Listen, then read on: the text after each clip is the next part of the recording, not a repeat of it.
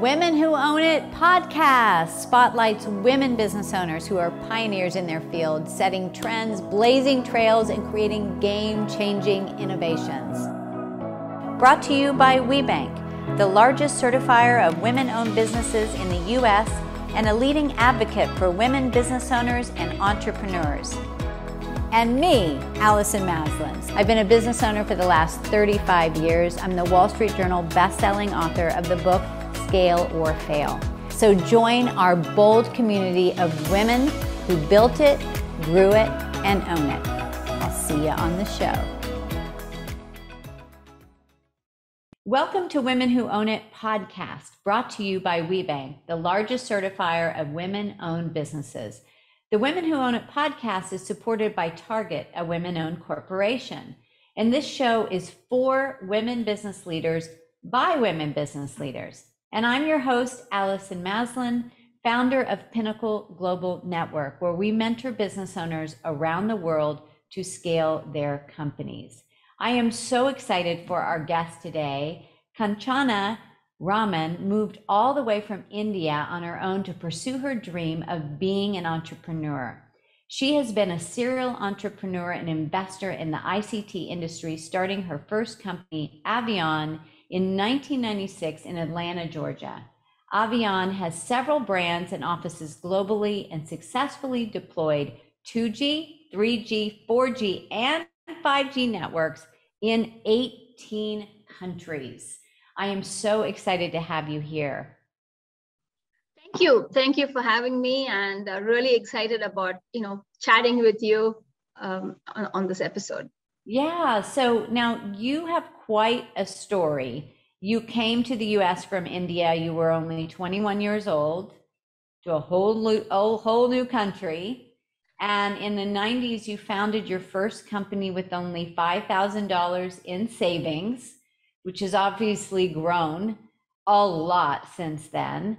And I read that your parents instilled in you that you are a winner. And so how did your upbringing impact your journey ahead? Yeah, I have to now think back 25 years or even, many years when I was really young and I came here. Sometimes over the years, you forget what was that 21-year-old like, right? You've changed and evolved so much as a person, both in terms of knowledge, experience, and just meeting great people along the way. It shapes who you are, your thinking. So sometimes I always think, what was that 21-year-old that came here and how was that experience? I don't know, I remember all of it, but I come from an academic background. My dad was a management professor. He came to the US in 1956 to do his PhD, and he came in the Queen Mary many years ago. Wow. So I call my dad the pilgrim. And but then India got independence around that time. And so he had the strong feeling to go back and serve India, serve our country. So I was born and raised over there, and I came here. But he had, he was very inspired by everything United States, right? He was very inspired by the academic excellence here. And that's one thing he always told us was, I want you to go abroad and get a degree. And I think it started there, but then, we formed roots over here, and we continued to work and then become an entrepreneur. So it was always, about excelling in whatever you do. And if you look at my dad's side of the family, everybody was, university teachers and lecturers. And my mom's side of the family, everybody was kindergarten teachers, middle school teachers, and they would retire as maybe high school teachers, right? So it's like on both sides of the house, it was all about, both sides of the family, it was all about education. So I think it just kind of came naturally. And do you remember what the experience was like when you came to the United States, starting your own business, making that decision that you wanted to be an entrepreneur? So, this was 1996, and I had a couple years of work experience, and I was a mother at that time. My daughter was 1.5, and I was 6 months pregnant with my son. And I used to read this magazine called Network World that came from the Valley, right? So, back in the day, it was all, paper, hard copy. And of course, I still love the hard copy. Given a choice, I would Me rather too. read a paperback than read a Kindle or something. But so I used to read this magazine, and that was the .com, and companies were starting every day, and it seems like you're only reading the good stuff, right? It's like so much of positive news. Everybody's raising money, and it seemed like an easy path, and there was so much opportunity. So I really didn't know what I was getting into. It was more like, yeah, I know what I'm doing. I have the expertise, I have the knowledge, I know what telco is all about. So let me get started. Little did I know, if I knew what I knew now, I don't know if I would have started. I know. You know what? A lot of times CEOs will say that. So it's probably good that we're a little blind to it. Right. Sometimes, like they say, and again, I think, what is surprising is the change in technology, which was not that much in 1996, right? When we said next generation of telecom, it would be like 5 years. But today, when you say next generation of telecom, you're probably talking 12 months. Right. Yeah, So, crazy. so just the rapid changes, right? I think that was what has been the biggest surprise for me from where I started in 96. But it was fun times. We did fax machines, desktops, landline phones. And so I remember I came back with my, when I gave birth to my son, I come back from the hospital and I'm checking my laptop just to be, not desktop, to make sure I'm caught up on emails. I'm checking my fax machine. And my mom would always say, every time she heard the fax machine, she would say, I think your business is doing well. Oh, that is so funny. I love that. I started my first business too, pre-internet. And in fact, I used to go door to door for a short period of time, getting clients. I had an ad agency, and I remember getting a fax machine, and we would all just stand over it, staring at it like it was the greatest thing in the world. So crazy. And so, and speaking of your mom, I read that your mom taught you, or at least said to you, don't put all your eggs in one basket.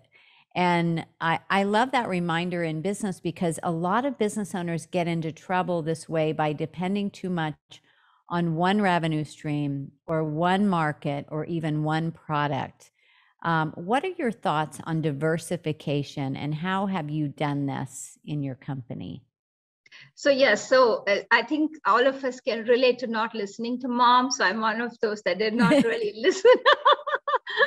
Oh So my goodness. I have Yes. learned it the hard way. But it's a constant reminder to diversify, and it's not the easiest thing to do. Even today, 80% of our business comes from 20% of our customers. And I don't know why it is like that. So, we try to diversify both in terms of services, customers, and like I said, it's a journey that you have to make an effort every day. It doesn't come naturally. So there have been times when I've had a heavy concentration of work with one customer, and if there is any problems over there, it does hit you really hard. And so I would say in the 25-year period, I have done a lot of such mistakes and learned it the hard way. So in hindsight, wish I listened to mom, but I did not.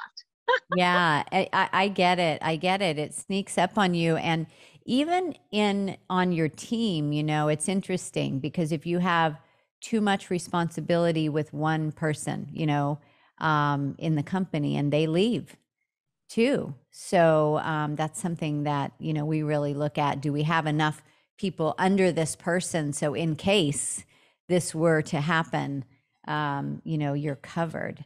So I think in B school, I learned one thing about, they call the Godzilla theory. So basically, in a production line, you have this one machine, and there are so many things dependent on this one machine.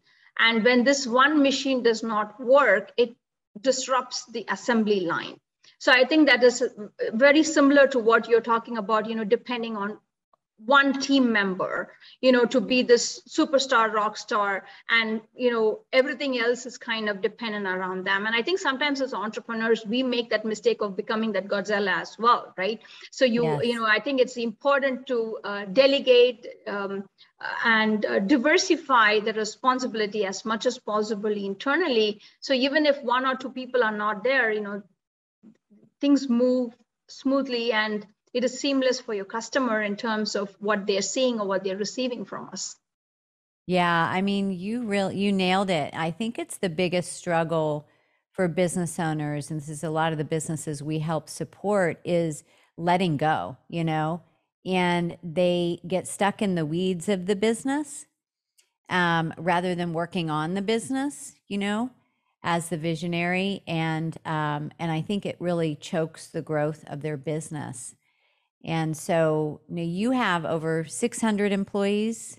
Is that Actually, we right? have 1,500 employees. 1,500. Oh, that was old data then. Okay. Wow. And so, many business owners struggle with building a team, having a great culture as their company scales. What are some of the challenges you've overcome in this area? And what advice do you have for our business women listeners that are building teams?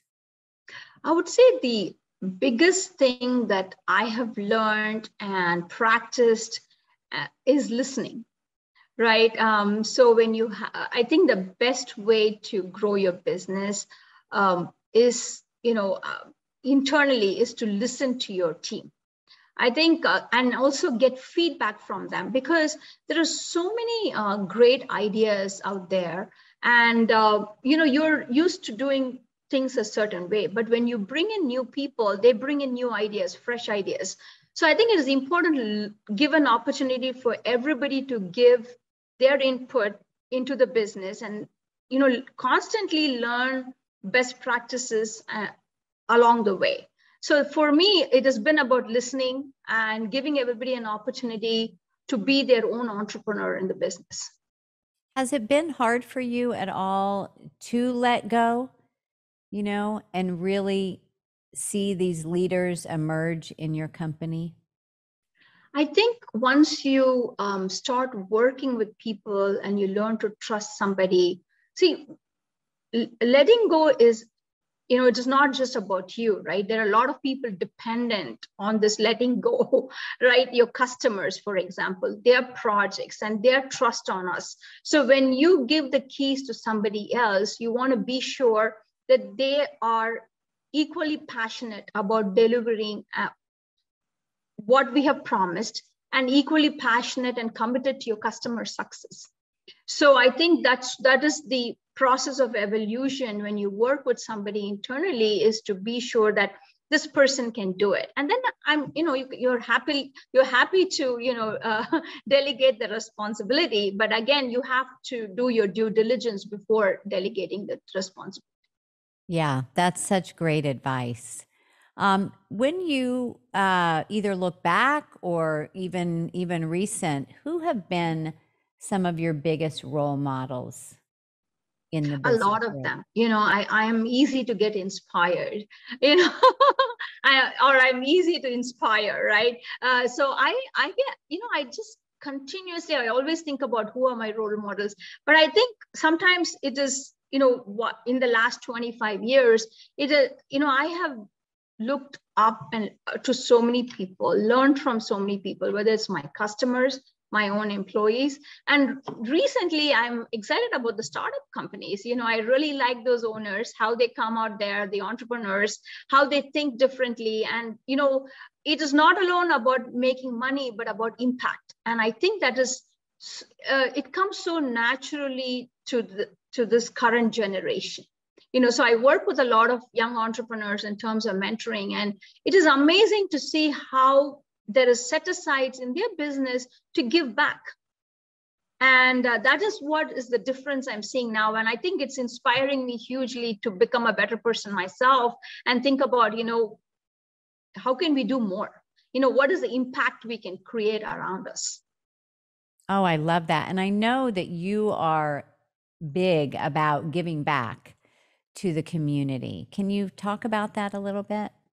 So, one is, I would say, I guess as successful entrepreneurs, all of us give back in terms of money, right? But I also feel like, sharing our time is the most valuable thing. So, one of the things I have done in the last 12 years is we started a high school program, high school entrepreneurship program in partnership with a nonprofit organization called TIE here in Atlanta. So it's actually a global chapter, and I've been very active in that. And we have graduated over 300 students, and we have taught them entrepreneurship. It goes through the school year, so it's almost a 9-month program. And we have also included a lot of inner city students in terms of giving them scholarships to be part of this. And I think that's probably has given me so much purpose in life, and I feel like I'm really paying it forward in a lot of in different ways. And I think also the structure, right?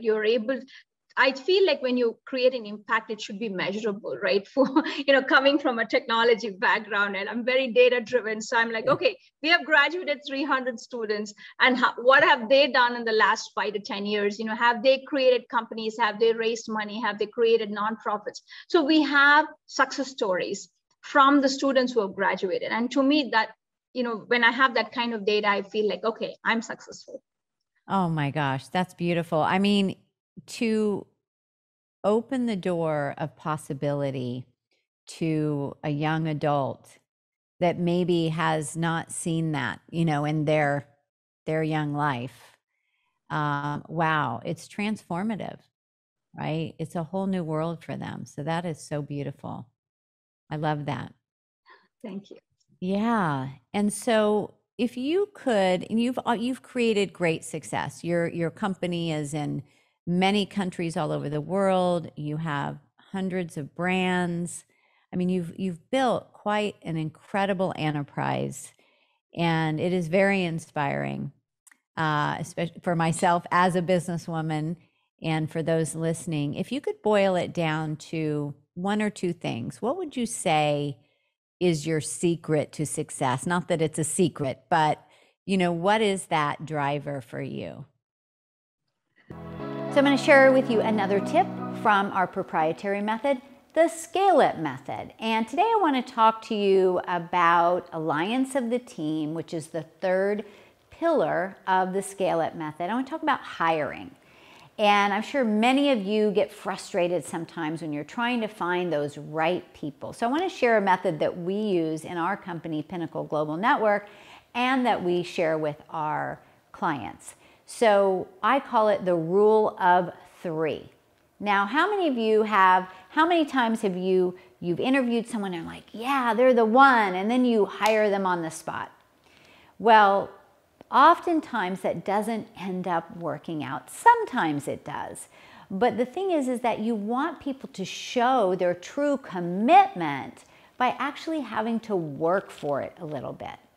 And so what I recommend is that you do, in the rule of 3, a minimum of 3 interviews, because people show up differently in different scenarios. Are they showing up on time? Are they dressed professionally?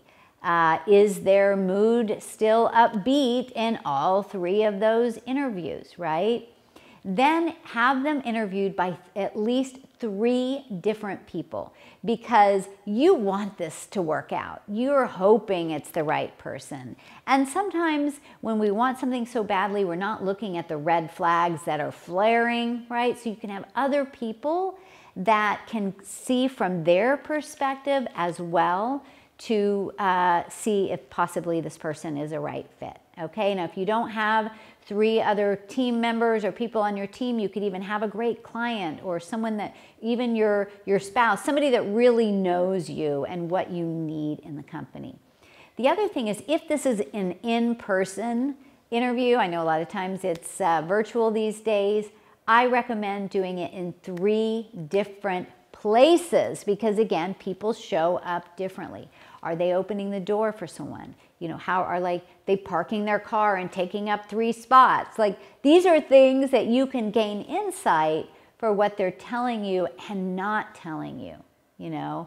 And so 3 different interviews by 3 different people and 3 different places, if that is possible, in 3 different locations.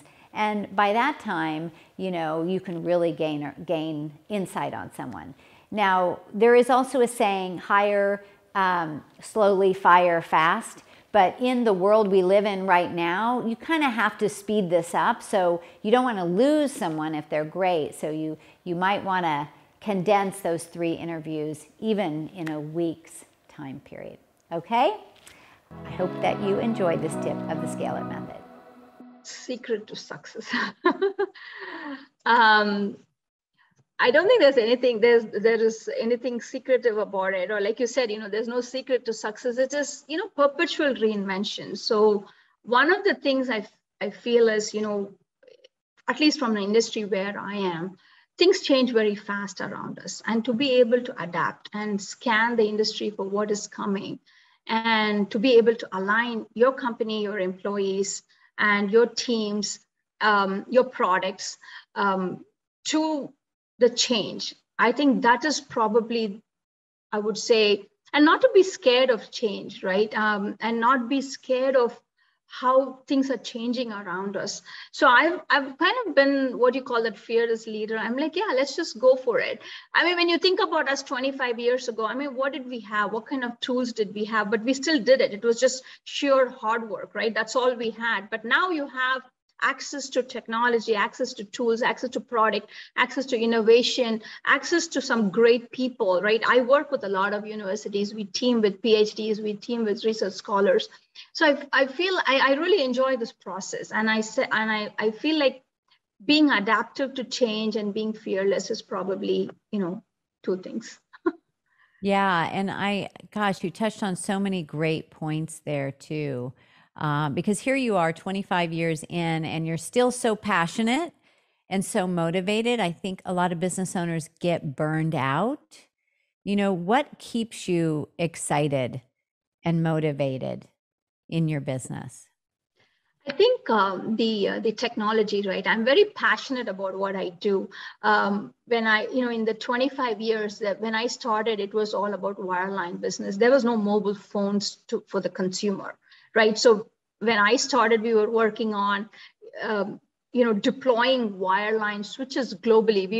We were working in 18 countries in the first 2 years of being in business. And that's not something we had planned for, but it was just sheer hard work and, you know, aligning with what your customer wants and just doing whatever it takes, because you don't want to be replaced, right? I mean, I think as business owners, we all have that fear of, you know, not wanting to not meet or exceed your customer expectations.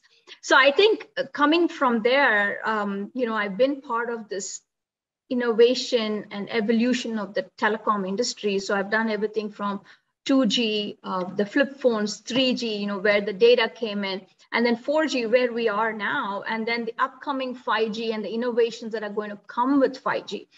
So for example, even as a consumer, I get excited, you know, both as a driver and consumer, because I work behind the networks and I also get to enjoy being able to use those innovations. For example, when 4G came, there was no Uber and Airbnb, you know, so these were apps that came out of 4G. And now they're saying with 5G, there's so much more that's going to benefit the mankind, right? And society as a whole. It's going to get better for us. For example, people are talking about autonomous driving. So it was one of these seminars where they were saying, you know, the highways, cars are like guns on highways. You know, so they kill more people than guns.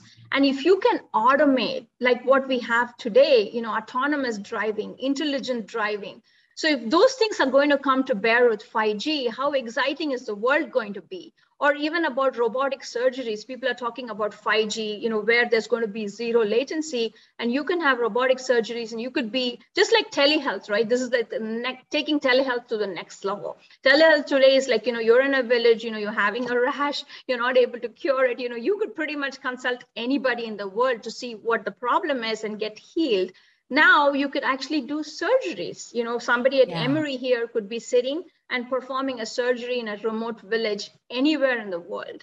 So I'm just excited about, what is to come, right? And I think it's the industry and my customers. I mean, I get my energy from my customers, and I get energy from my team, and of course, energy from my kids. I have two young, fresh graduates who are working in the industry, and I feel like I get my ideas and inspiration from them every day. And of course, the students that I work with on the entrepreneurial program, I mean, I just love it. I mean, I think this generation is probably the best generation ever because, like I said, they talk about impact, they talk about giving back, and it's just not about them, right? It's about the world, making the world a better place. Wow. I mean, I can feel your excitement and passion. You just got me all excited. I love it. Peter Diamandis, who is the founder of X Prize, he spoke at one of my events, and he said that kids that, and this was a few years ago even, that 5-year-olds, they will not be driving their own car. They won't be driving, we will have autonomous vehicles. And I think a lot of people are afraid of them, but actually, like you said, most of the accidents are human error. So it's actually going to save a lot of lives, even though it's scary to let go, of course. Yeah, absolutely. I think one of the things they were talking about is, as a mother, would you have your child drive a Uber with an unknown person, with a stranger, or would you trust technology and put them in an autonomous vehicle? So I guess when you think about that, right, then you're probably, I mean, we rely on technology every day. We are riding on technology. We're standing on technology's shoulders. So why would we shy away from autonomous driving or autonomous cars? Yeah. So fascinating. And I think I know, like you said, this is a great time to be an entrepreneur because, here you were and built these businesses in all these countries before it was easier to do it. Now you can pretty much have a global company because of the internet. It just is a game changer. There really are no rules. Of course, you need to be legal, but you could let your imagination run wild on the type of business that you can create right now. So it definitely is a very, very exciting time. And so, this is the 25th anniversary of WeBank as well as your business as well. How has being part of WeBank, this incredible organization, helped you in your business journey? Yeah.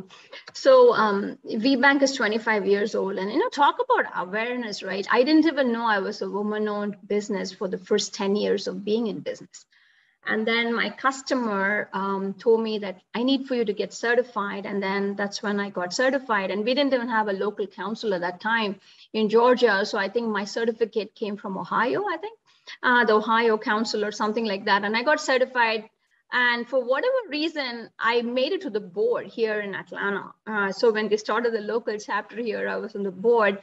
And I think the best part about, and I think you can relate to it as a woman, is, we're not alone in our journey, right? There are the sisterhood. I think that, to me, that is what I value the most about WeBank is, people are kind, people are nice, and people are willing to share lessons learned, best practices. And it's like a one-stop shop for everything in business, right? Whether you need, I opened an office in Canada, and I actually used the network to get a CPA, to get an attorney, to get a real estate agent. It's crazy. We have it all. And I think that's the best part is, the lean in, right? We are there for each other. So that's the best thing I've enjoyed about WeBank. From a business perspective, I think one of the things is, you're not shooting in the dark. When you're there with people, by being certified and by knowing people, there's a certain level of trust, and people do business with people they trust. And I think it's a springboard where, once you're there, you're meeting somebody, they know they know somebody, they know, right? And I think you just build that network, and it gets stronger and stronger. And that's what I've really admire about WeBank. And I think as somebody who's been certified now for a long time, we have this buddy system where you bring in new people who are attending for the first time, and they're starry-eyed and they're like, what do we do, where do we go? And then it's really great to share your experiences with them and tell them how to benefit from this. And sometimes not all relationships lead to getting business, but there is so much more you can learn from those relationships. And also the partnerships with other women businesses. So there are corporates, there are women businesses, and then there is the personal side of sisterhood. Yeah, I agree with everything you said. And I've been a WBE for only 4 years, but it truly has been transformational for our company. And we have encouraged so many women, so many members in our Pinnacle Global Network, women-owned businesses, to get certified. And I love what you said about leaning in, because I think it's really important to not just get certified and wait for things to come to you, but actually to get involved, to build relationships. And it can be lonely as a business owner. And so you don't have to do it alone. And so I love that. Yeah, I think, the mental strength, right? I mean, sometimes when especially the last 2 years, when we all have been pretty much by ourselves, and like the famous saying, it could be lonely at the top, to be able to compare notes, and again, to know that, you're not alone, right? Everybody goes through problems, challenges, and how do we come out of it? And I think that is probably the best thing about, being with like-minded people in an organization, being with C-suite, everybody who's been a founder, president, co-founder, investor, entrepreneur. So you meet them all. Yeah, fantastic. What would you say is the best piece of advice you've ever received in your business journey?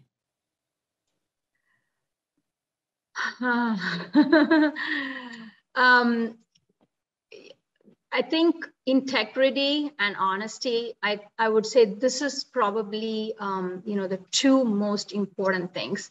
And also looking at your business, I would say, the short-term, long-term strategy. So one of the things I read and I've adapted in the business is, the now, where they say you look at the business 0 to 3 years, and then you defend the core, what we've got, you strengthen what we have, and you continue your business. And then the second is, tomorrow, right? So 3 to 6 years, what is emerging? How do you align with what is coming, the future? And then the third thing they say is the day after tomorrow.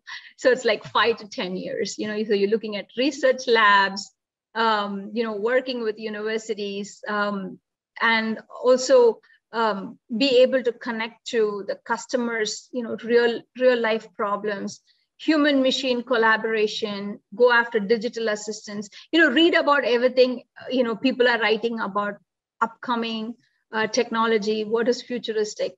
So I think those are some of the, advice, both from people and from my own reading, which I do a lot. I just love reading all these different magazines. I'm not somebody who'll pick up a book and, read it for 4 weeks, but I love these articles and magazines that, that are all the time popping up. And, I've subscribed to different newsletters and I follow different people, and, I read these things and I've adapted it. Yeah, that's fantastic. I mean, so honesty and integrity, obviously do what you say you're going to do, and you build this level of trust. It's so important. Absolutely. Yeah. People buy from people they trust. Yes, exactly. I mean, it's the core of everything. And then also, for those listening, really looking ahead, what's coming? What are some opportunities that you can tap into or prepare for? Otherwise businesses get disrupted if they're not, we can't rest on, oh, well, that was a good year, so I'm just going to keep doing the same thing, which goes back to your perpetual reinvention. I think that is so fantastic. Yeah, so basically, when we talk about perpetual reinvention, one is, listen and scan the marketplace for emerging opportunities. I think that's extremely important. And the ability to adapt, right? They say, develop an adaptive IQ. I think it's very important because the more number of years you're in business, I think that becomes a challenge. So, to adapt. So I think that is something, you just practice and internalize. And you talked about disrupt. If we don't disrupt ourselves, somebody else will come and disrupt us. So it is extremely important to innovate constantly. And I think one good way to disrupt is by leveraging technology to automate and to scale the processes. For example, customers are always telling you that we want to reduce cycle time. We want to bring in innovation. And so when you work with Fortune 100 customers, one of the things we have to think is, how do you automate at scale? How do you do everything at scale, right? So you're a nationwide company, then you're a global company. So anything you do, that has to be scale that comes with it. So I think those are some of the things I think about when I think about perpetual reinvention that we have seen in the last 25 years. And I don't even know what we're going to see in the coming years, but I'm excited. Yes, and I can tell. And as we wrap up here, what is your big picture vision? Like if you think 10 years ahead for you and your company, what is that big vision that you see? I think as a supplier partner to our customers, I would say that how do we achieve operational excellence, right? That is something I'm always thinking about, operational excellence. And then again, to team with them on co-creation, right? So we have been doing, say, for example, we get a scope of work, which we have been getting, that's the kind of, the turnkey work we do. But how do you bring in emerging technologies, emerging ideas to your customer projects? How do you curate them for feasibility? And how do you add value to reduce risk? And then again, the cost of innovation for our customers, right? That is another, data point that we have to constantly think about. The other thing is, you have to also monitor and look at the behavior of employees and customers, right? Are we doing it ethically, responsibly? So those are things that have, sustainability has become a big thing now. And then again, I think in the future, think beyond the current, what they call the NPS, the Net Promoter Score. So can we think beyond that? So we have presented a lot of these ideas with our customer. And like I said, you constantly are in this co-creation mode with them and trying to bring in market intelligence back to your customers. So together we make it a win. So that's what I think is big picture vision for us in the next 10 years. Yeah, I love that. And it's great advice. And as we wrap up, is there anything else that you would like to leave with our listeners? I just want to say thank you to the leadership at WeBank for providing us these opportunities. And I'm again so excited to be back in person for this conference after 2019. I think I feel extremely blessed that we have this opportunity to again come and meet everybody in person. Like I said, it's all about people. And so again, big thank you to the management team, to everybody that has worked in this program. I know there is so much staff. Being a co-host for the Georgia Women's Business Council, I'm on these weekly calls, and I just see the amount of hard work that goes behind the scenes, and just grateful to everybody that's part of this journey. Yeah, that's so beautiful. Well, I'm going to see you at the conference. Yes. We will be there. I've got we're a sponsor, and I'm flying out from San Diego, several of our mentors, and going to be speaking there. So I'm excited to see you in person and meet you in person. Thank you. Thank you. I appreciate the opportunity. And it was nice meeting you, and congratulations on all your success in 4 years. I mean, seems really phenomenal that, and then you have this opportunity with WeBank, which is, definitely great promotion. So congratulations on that. Yeah, thank you so, so much. This has really been so, so inspiring.